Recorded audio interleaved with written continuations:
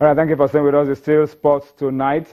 I'm told that Sonny Young is ready to talk to us. But before we go to Sonny Young and take you to Washington, Femi was about making his point about the Super Eagles and the rankings and the opportunity that it presents us with those two friendly games, Burkina Faso and Senegal, to move up. Absolutely. In April. Yeah, it's good. But we have to win those games. Most definitely. That's it. It's all about winning the games, avoiding the defeat, points. probably. Yes, to get the points, and also a very good opportunity for Coach General as well.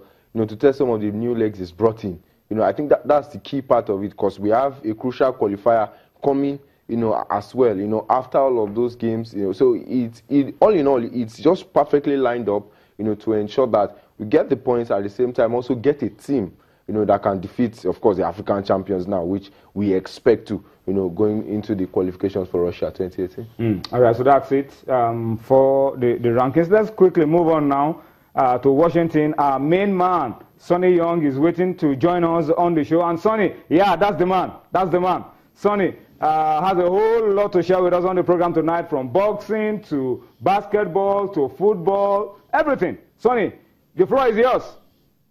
Well, why don't we begin with boxing, Toyin? I was really looking forward to that Manny Pacquiao-Amir Khan fight, and now it looks like it's off. They announced this week that Bob Arum, who is Manny Pacquiao's promoter, said they had some problems with the financing. There was talk that it was going to be held in the United Arab Emirates. They were going to get some backing from the Middle East, but right now, there's talk that Manny Pacquiao might go back to his original Australian opponent, Jeff Horn. But that, right now, we're not quite sure what Manny Pacquiao will do next. However, there is a fight that is locked down for March 18th here in the United States at Madison Square Garden in New York. I think it's going to be a good fight, Toyin. World Middleweight Championship fight between Gennady Triple G Golovkin, and he's going to go up against an American, Danny Jacobs. Golovkin's got great power, undefeated with 36 victories, 33 knockouts. Jacobs is also a very good fighter, 32 wins, 1 loss, and he has 29 knockouts. I guess I'll go with Triple G in that fight, but Jacobs, I think he'll give Triple G a good fight. Should Triple G win, I'm sure we're going to hear talk, when is Triple G going to fight Canelo? That seems like the marquee middleweight matchup. But for now, March 18th, Golovkin against Jacobs. In the NBA this week, Toyin, I think probably the biggest story of the week, German star Dirk Nowitzki reaches the 30,000-point career total. He did that in a game against the Los Angeles Lakers. He needed 20 points to reach that 30,000 career point total. He scored 18 in the first quarter. Mark Cuban, the Dallas owner, came rushing out onto the court to congratulate Nowitzki along with his teammates.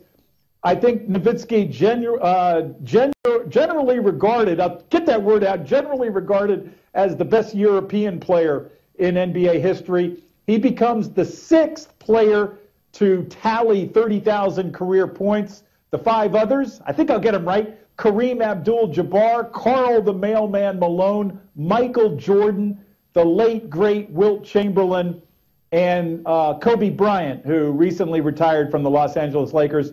Number 6, Dirk Nowitzki. Hottest team in the NBA right now, Toyin?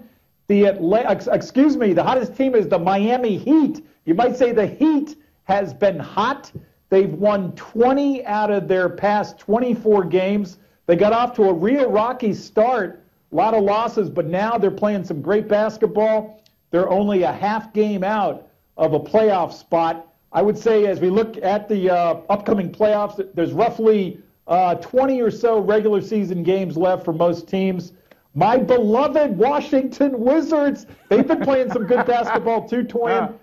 They won last night in Denver, and right now they're in a battle with the Boston Celtics for the number 2 seed in the Eastern Conference. The defending champion Cleveland Cavaliers are in first place. Cavs got some bad news recently. Andrew Bogut, they signed him last week. He wasn't even on the court for a minute, Toyin. I think it was all of 58 seconds and he broke his leg. Terrible news for Bogut and the Cavaliers, who were hoping Bogut could kind of bolster their height underneath the basket ahead of the playoffs. But Bogut is out for the rest of the season. Tennis note, Toyin. Big tennis tournament taking place here in the USA this week. The Indian Wells tournament. That's about a 2-hour drive east of Los Angeles, California, in Southern California. All the big names are there, Toyin. On the men's side, you got Murray, Djokovic, Federer, Nadal. They'll all be competing for some big prize money as well as ranking points.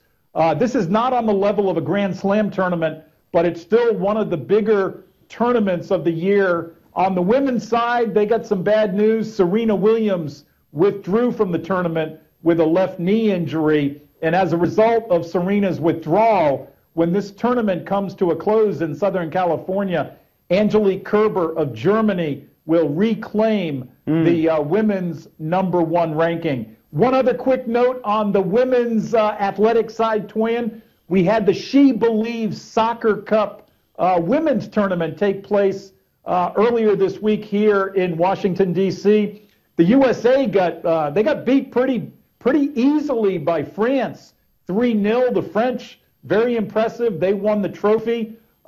This was the worst home loss for the American women since 1993, the 1993 Women's World Cup. They lost 3-0 to Germany. So those are some of the sports highlights from here in the USA, Toyin.